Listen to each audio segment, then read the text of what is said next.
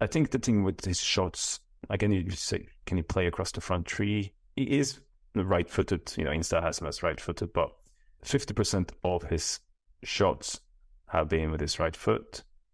27% has been with his left foot. He scored 4 goals with his right, scored 2 goals with his left. 23% of his shots has been headers. He scored 6 goals, 6 of his goals. And you can kind of see that from his shot map as well. He's got a lot of his shots from kind of 9 yards out, Graham. Right in front, there's a lot of header there where he gets to. A lot of his goals come from there. Seems like quite a high percentage of goals, headed goals. Yeah, he is at that over 6 foot. And you can kind of see in terms of some of his other stats that he's involved in a lot of aerial duels, right? He's in the top 16% of all these strikers in terms of how many he's involved in. And you can see from his interception map, he helps out his team defensively because he's got a lot of kind of interceptions in his own penalty box.